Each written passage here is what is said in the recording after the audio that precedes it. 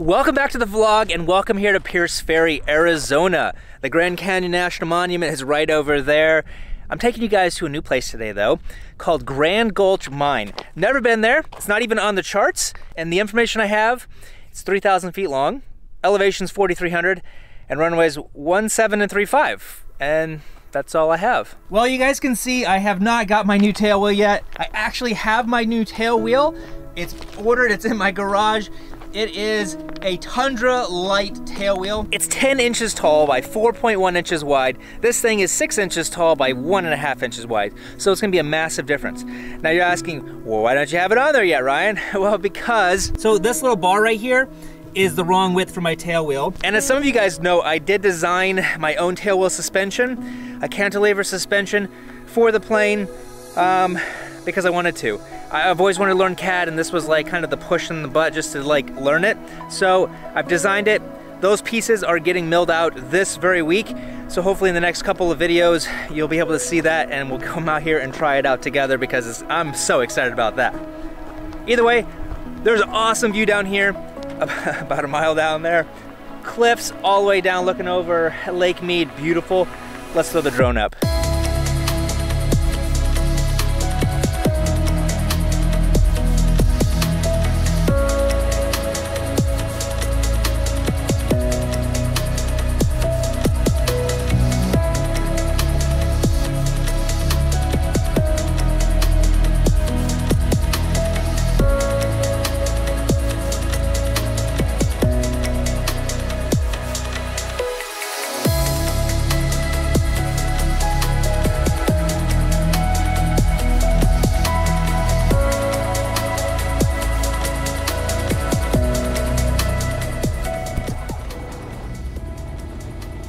Alright, oil pressure is now coming in pretty good.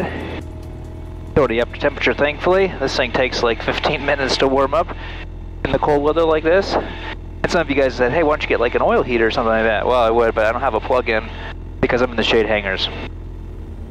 Let's get this, I think it's called the Stratix connected. There's a ton of helicopter traffic going out to the Grand Canyon right through here, so this is a really handy thing to have. It hasn't picked it up yet. So anyways, Grand Gulch just out that way. The winds are coming out this way and the runway there is 03. So we're on 01 right now. So in theory, the wind should be pretty nice there at least for landing. All right, our fuel is on. Our brakes are good, our controls have nice free movement. I walked around the whole airplane right after landing just to make sure I didn't puncture any holes or anything like that. Trim set up, our fuel pump is on. I'm not going to do a run up here just because I just landed. I don't really want to be picking up a bunch of rocks on my prop. Our radios are set up. I wrote down some notes here. 122.9 is going to be Unicom for up there, left-hand pattern. Runway 3517. Okay, so it's going to be a direct crosswind. Now there is another runway, it's smaller, that is more kind of going 03. I don't remember what it was, but I do remember seeing a picture and I looked on the thing.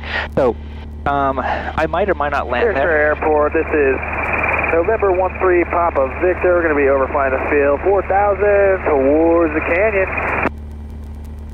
And Pierce Ferry, Kit Fox 24 Kilo Bravo on the ground. Will be departing shortly to the northeast Grand Gulch area. And we got you in sight. Yeah, we'll be over top the airport and out of your way shortly. Thanks, man. Yeah, you have a good one. Alright, like I said, there's just a lot of traffic. Alright, carb heat is good, radios are good, transponder is on. Lights, we'll throw our strobes on just because there's a lot of traffic out. I am getting landing lights, I've mentioned another one. It's going to take a while probably to put them on, but I am getting them from Aero LEDs. They're amazing. Alright, he's directly overhead, so we're good, he's going out that way. Let's just do a quick flow check. Flaps are good, fuel's on, pump is on, these are all good, we're on both. Coming across, we can't really set anything up, so we are good to go. Let's go.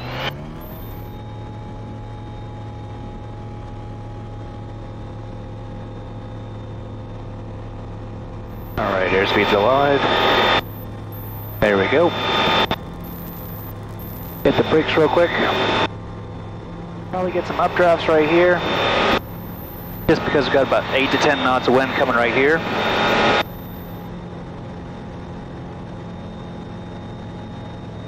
So we've got a little bit of the Grand Canyon airspace, which is right over here. So I've got to go just a little bit around it. I mean, it's only like a mile or two out of the way, so if that. Which is a lot easier than having to try to connect up with Las Vegas control and all that kind of stuff. Well, I was hoping to beat a lot of the winds to get up here, but I looked at the weather, and for the next week it's just going to be windy. It just seems to be every day is windy here in Arizona. And usually like 8 to 10 knots is really not that big of a deal, but again, I am still learning like tailwheel, and I'm still kind of just getting comfortable with this and crosswinds and things like that. On the way up here, actually I stopped at a dry lake bed. I just did some like kind of one-wheel landings and kind of swapping back and forth just to kind of get the feel for like a crosswind landing and landing on one wheel, things like that. So I guess it's just good practice, you know? So one of these videos, I'm going to be trying to get, I'll have to do all the research on how to do it and who to contact and everything else, but I'd really love to fly up the Grand Canyon. I know that you can, as long as you get on permission and everything like that from, I think it's Las Vegas control. So hopefully one of these videos I'll be able to share that with you guys, and the whole process that it takes and what you have to do to legally do it and not get in trouble, you know? Oh, I brought my other headset. You guys are always mentioning like, oh, why aren't you using your Bose, blah, blah, blah, blah. I prefer this one just because I hate having it over my head. It's just annoying. But they sound the same to me, I think. So I brought it with me. We'll see if the audio sounds any better, if this mic or that mic is better. Because it's one thing just to say, oh, this is what it is, but... So let me get on course now that I'm past the airspace. I also put a trim tab on my rudder. I need to take it off though and readjust it because it's just a little bit too much. So now instead of having to push a little right rudder, I have to push a little bit of left rudder, which is kind of annoying. Okay, so the runway is at 4,300 feet. I'm already at 4,600. I'm gonna have to go up. So let's get my autopilot here on.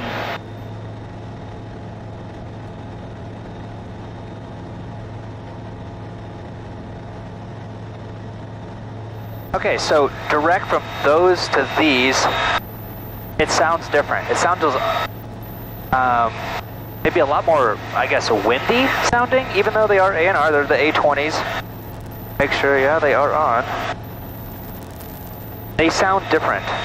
I don't know if they sound any different on the mic, and I'm just going to continue on with these ones, that way I have like a side-by-side comparison.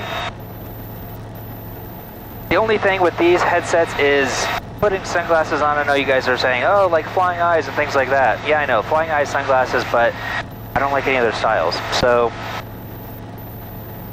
okay, well, let's see. We are more or less heading in the right direction. A little bit this way. And let's start heading on up to 5,300 feet.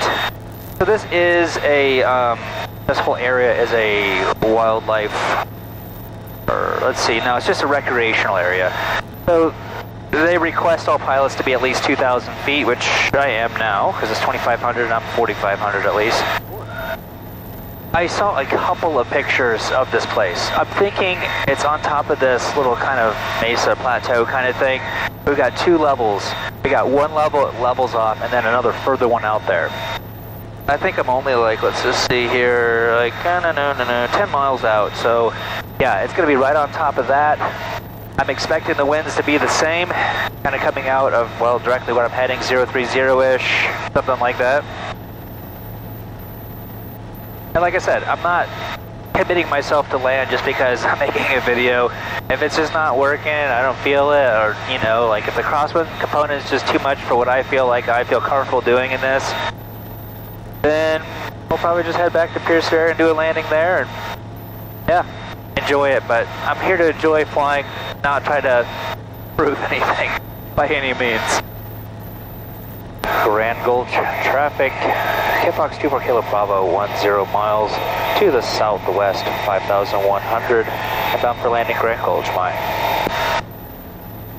So what my plan is, left-hand pattern, I'm gonna start with runway 35 because that's kind of heading towards the northish. The winds are kind of coming out of more the northeast, at least today they were down here, at about 8 gusting to 10 knots or so. I'm going to fly the airstrip first. In the Kodiak we would do like an 80-20, so 20 degrees of flaps, 80 knots. In this plane I'm going to do 2 notches of flaps and 70 knots. We'll fly the whole airstrip at like 10 to 15 feet. We're not going to land the first time, no matter what, even if it looks amazing. We're just not going to land, we're just going to go back around. That way I can get the full length of it, see if there's any washes or vegetation or anything like that on the runway. Second time around, we'll come down, and if the winds are good and everything else, we'll go ahead and land if everything looked good the first time. I really don't even know exactly how the hills are, if this is a one-way. It didn't say anything of that online, it just said left-hand pattern. There is a smaller runway, like I mentioned earlier, but I'm not really sure the condition of that one either, because it didn't really say anything about that other runway.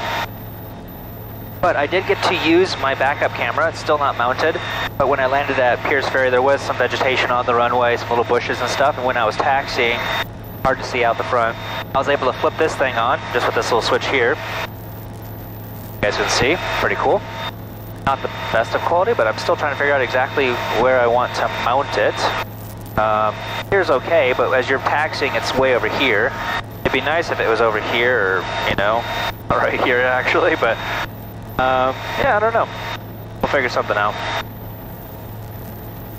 So this mine in 1911 was the most profitable mine, I think, in Arizona. It's a copper mine. That's what it started out with. Started from the late 1800s to the mid 1900s, 1960, something like that. Anyway, there are a couple of old dump trucks up here that were abandoned up here. So yeah, maybe we'll be able to walk around, I really don't even know. Alright, well I'm more or less at pattern altitude, 5,500. I think pattern altitude is 5,300. So we'll just remain here. And we will start up. I'll go ahead and just flip our fuel back on for now. Not that far off. Our selectors, our brakes, our mixture, our harnesses. I don't have mixture, but we do have harnesses. Our switches. Everything is set up. We can turn this to runway 350, just as a reminder. Grand Gulch Mine, Kodiak Super Kilo Bravo, 5 miles to the southwest, inbound for landing Grand Gulch Mine. Alright, if like I said, we're not committing ourselves to do any landing, if things don't look right, we can always power up and just get out of there as quickly as we can. And there's no traffic around here, which is good.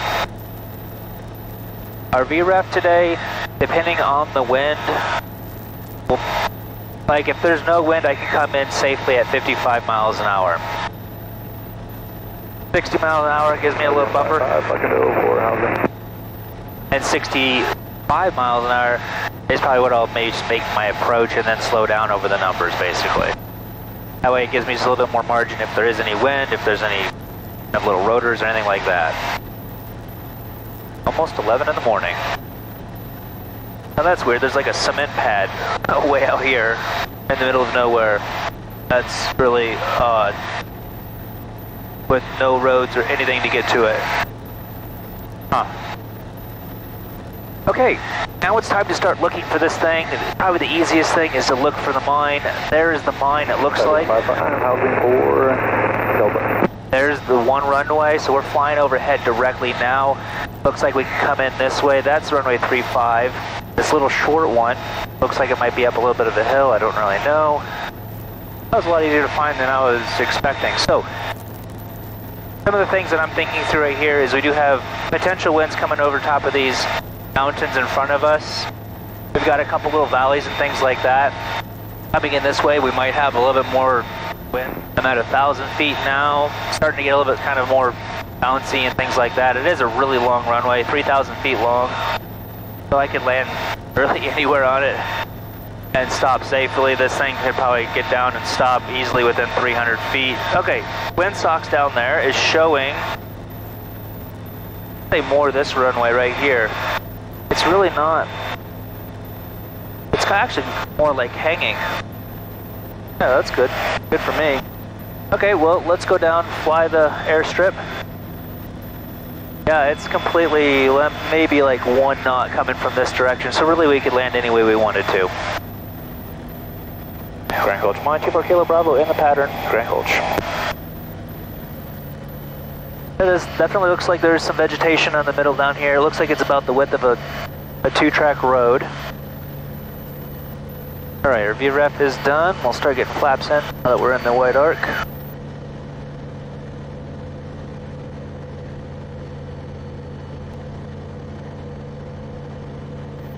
Man, it sure is beautiful out here though, isn't it? It'd be really fun to fly. If there wasn't any wind, to be flying down some of these canyons. That'd be awesome.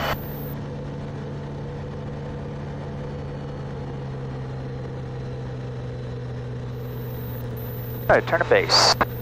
Go full flaps here and get our trim all the way back. Actually, we're going to do 2 notches of flaps like we had talked about. And 70 knots. Alright, just kind of getting the feel of the wind here. It is a lot more rocky over here, so it might be better to land the opposite way.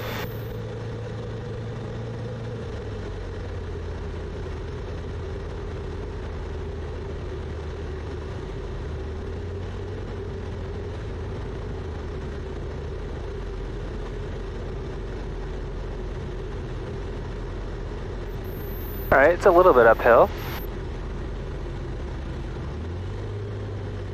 A couple little tiny things on the runway, but overall it looks pretty good. A couple bigger rocks, so we'll just keep the tail off as long as we can. Like I say, we could land all the way back up through here, so.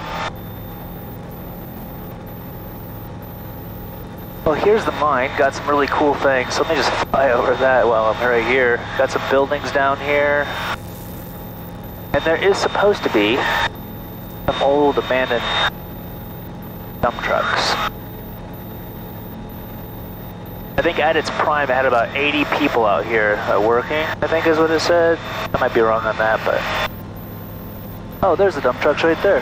Cool. Right by those houses.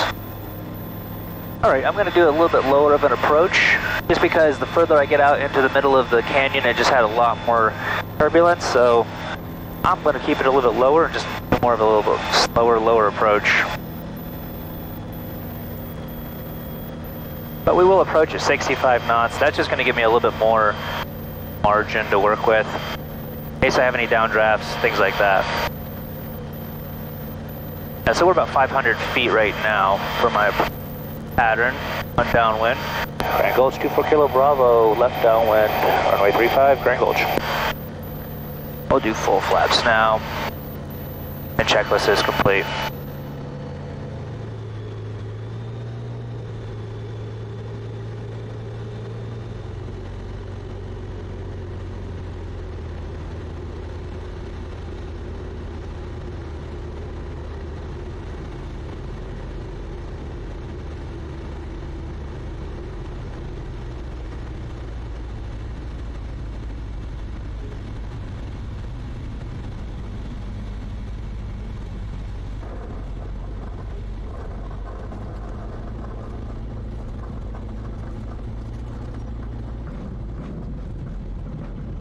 This is where having this is actually pretty helpful. Get our flaps out. Let's come up here and turn around and head back down to the middle.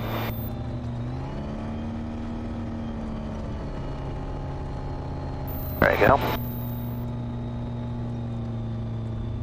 Yeah, when it's a little tiny dirt road like this thing is actually really helpful.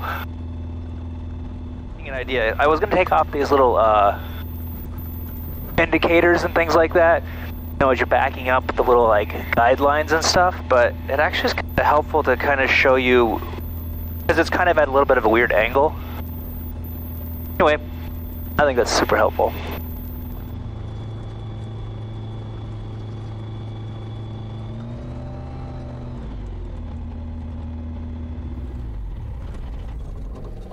Alright, well, welcome here to Grand Gulch Mine. We're gonna walk down because I really actually want to see those dump trucks. I'm really pleased that there's like next to zero wind out here.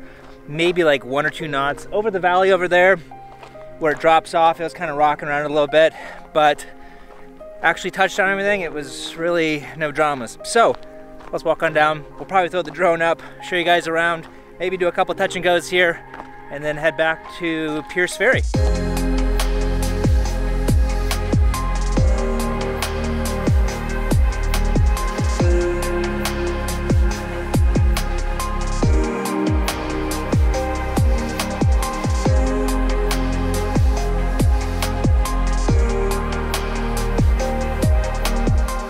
You know, as I'm walking down here, it looked a lot shorter from the air. It's probably only like a 5 or 10 minute walk, but either way, I'm almost there.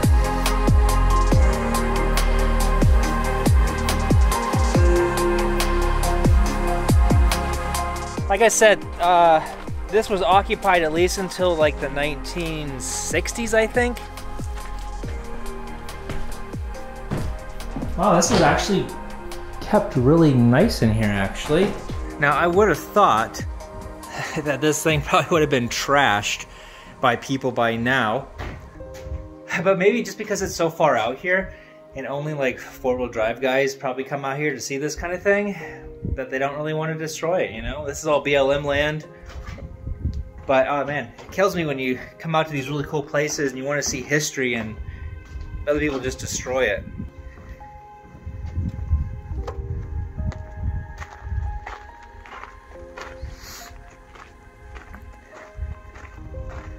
So if you're into like, you know, old mining towns, things like that, check out this YouTube channel. I watch it, Ghost Town Living. It's really interesting. It's out in Cerro Gordo, California, up in the mountains. Really, really interesting channel. So if you like this kind of stuff, history, hey, look at that. There's the dump trucks. If you guys know any history on what type of dump trucks these things are, or what they look like in their original prime. Oh my goodness, these things look ancient. These things look like they're from like, I don't know, 30s, 40s, maybe 40s, I have no idea, just from the style of this.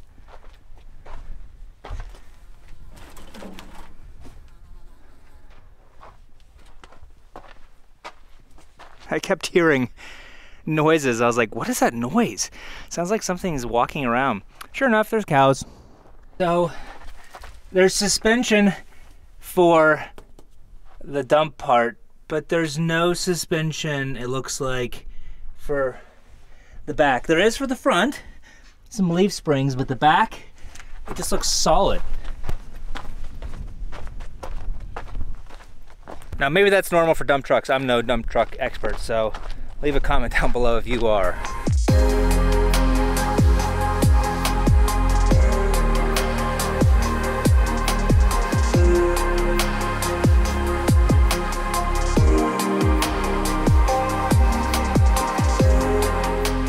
I have no idea what this is, but it looks like it might have been an oven or of some sorts, kind of the shape, and it looks like it had fire in there at one time. I don't know anything about the process of collecting copper. If I had more time, I'd love to go out there exploring, but I am by myself. I didn't bring my gun with me today. There's probably a lot of rattlesnakes, things like that around here, so because I'm by myself, let's go head on back to the plane and head on back down to Pierce Ferry.